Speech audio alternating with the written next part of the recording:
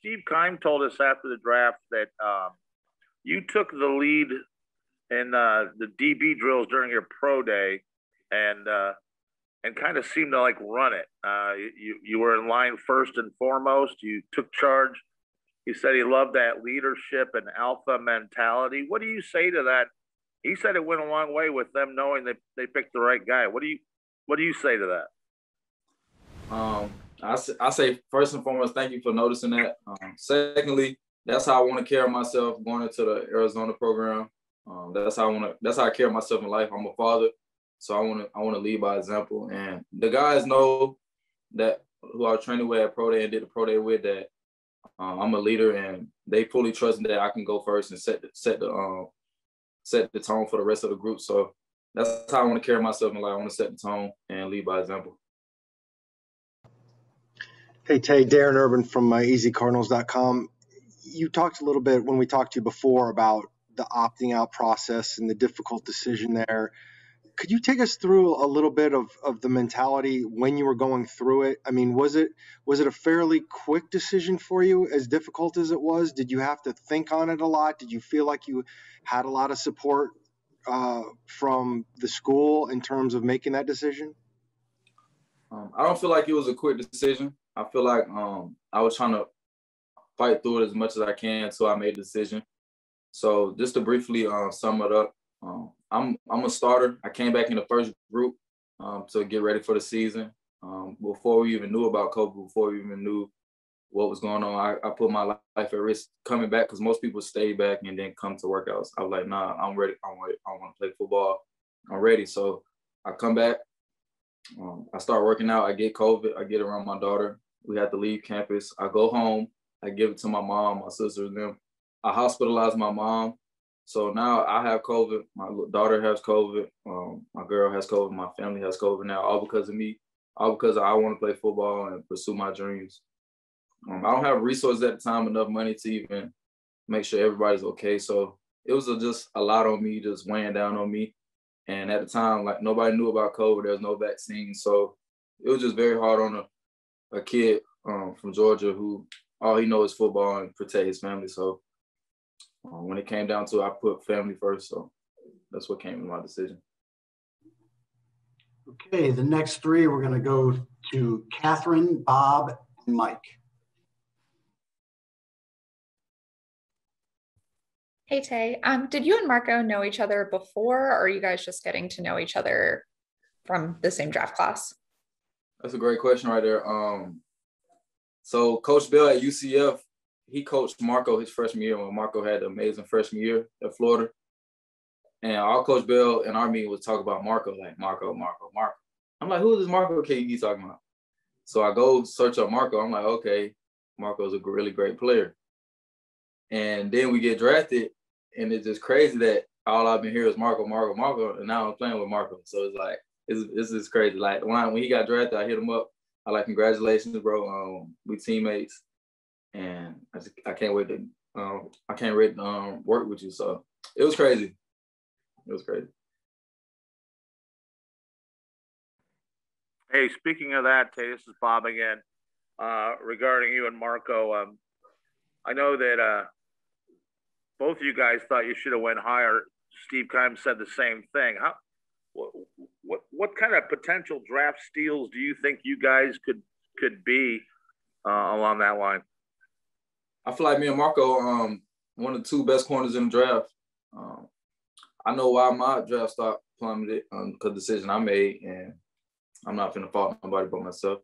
But Marco definitely deserved second round, third round talent. He definitely a great season. He definitely a first round talent. So I think the Arizona Cardinals got two great DBs, and we're gonna live up to all the hype, all the whatever circulation. We're gonna live up to it, and I fully believe in us too.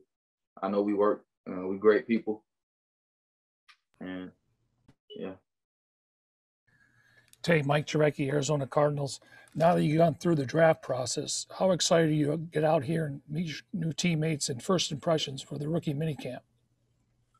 I'm so excited. I don't even think I'm gonna ever leave the facilities. Like, I might stay there, to be honest with you. So this is my long life dream, and I'm about to take fully advantage of every opportunity. And I want to be one of the fan favorites to Arizona Cardinals and the community. I want to be one of the guys people really look up to and can learn from and get motivation from and advice.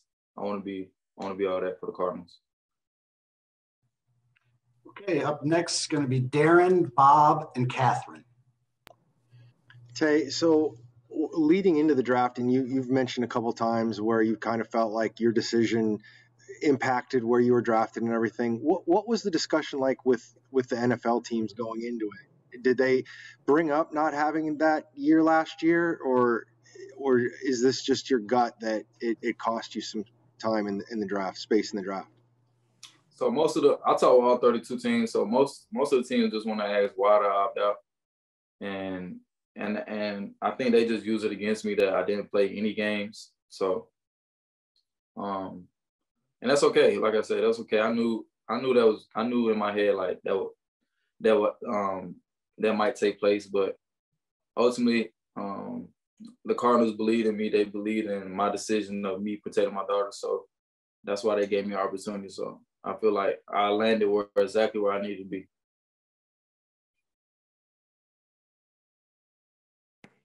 Tay, it's Bob again. Two things. Why number 32? And on pre-draft rankings and internet scouting reports, did you read or were you curious to look up or listen to any of the comments made about you, good, bad, or indifferent? What do you feel about all that pre-draft hype stuff as it relates being a prospect yourself now that you've gone through it? 32, actually 32 chose me.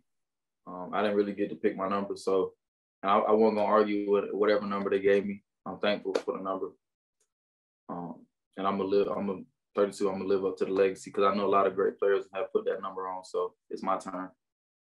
Secondly, what's the second part of the question? I apologize. Oh, you said have I read anything? No, I haven't read it. I haven't read anything. I haven't read anything good or bad. I just know a lot of people are excited to have me in Arizona, and I'm thankful for that. Tay, with the opt-out being so directly tied to your family and like the week and a half after the draft, what's their reaction been like to seeing you finally at this next level, but knowing everything you went through to get there? Most importantly, they're excited for me, praying for me. They knew that I literally sacrificed everything to be the best player I can be. They understand how much of a hard worker I am, and they ultimately know what I'm gonna do when I get to Arizona. So they're more than excited, and for some of my families, it's gonna be their first NFL game. So, okay, we'll wrap it up with Darren and Bob. With everything that you've been through in this last year, Tay, like what has your workout kind of regimen been? I mean, obviously you weren't practicing or playing, so were you working out the whole time? Did you take some downtime to take care of your family before you got back into it? How did that all go down? Yes, sir. I communicated with my agent. He didn't want me to overwork myself before I got to training, so I had a schedule that I worked like 3 days a week, and the rest of those days I'm with my family. Then on January 4th, I landed in Fort Lauderdale, and I was 6 days a week and get Sundays off until for my pro day. After pro day, I took a week off. Then I went straight down to Boca, and I started training with Mika Fitzpatrick and his father. And after the draft, I've been training down here with Coach Ford. So I'm a training guy, man. I put all my chips in every day, every week. Tay, you obviously felt the huge impact that COVID can bring to not only yourself, but your entire family. I'm wondering, for as powerful as that was, how much guilt did you harbor about that? And the second question would be, you said you're going to become a fan favorite. How and why? I'm becoming a fan favorite because of the person I am, and I know how many smiles I can put on people's faces. And like I told a fan on Twitter, I'm gonna always be the last. Like if it's a whole line of people want autographs, I would stay until the last person. Like this is my long life dream. I want to. This is what I want to do. I want to make sure I can use this platform to empower people, empower the world. Secondly, I don't have no really guilt feeling about my decision.